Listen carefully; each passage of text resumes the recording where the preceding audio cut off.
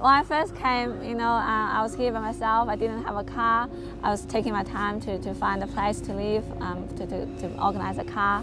And my classmate would say, "Oh, I live, in that direction," and they would give me a lift. But at the end, I found out they live in the opposite direction. But just people were so lovely and friendly. I was really cared for, I think. I lived 2 years on campus, and the first year it was really great interacting with domestics and clearing all those barriers and learning more about Australia. And it makes a lot more easier if once you're on campus you meet different nationalities and you learn a lot. It's very multicultural. I think one of the best things is definitely the level of support that you get from the international support team.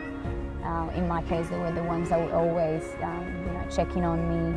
There is also like counselling services. When you are in times where you feel like you may be a little bit overwhelmed by assignments, you can always go to them and you get the support that you need.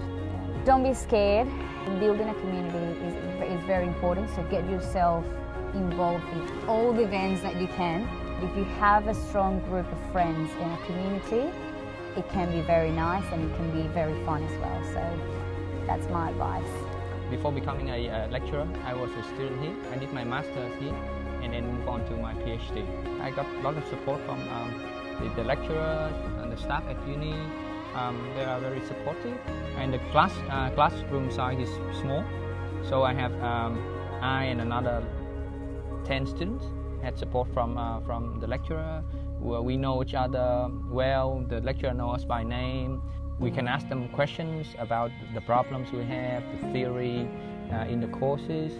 We're just like friends, closer to friends than lecturer and students.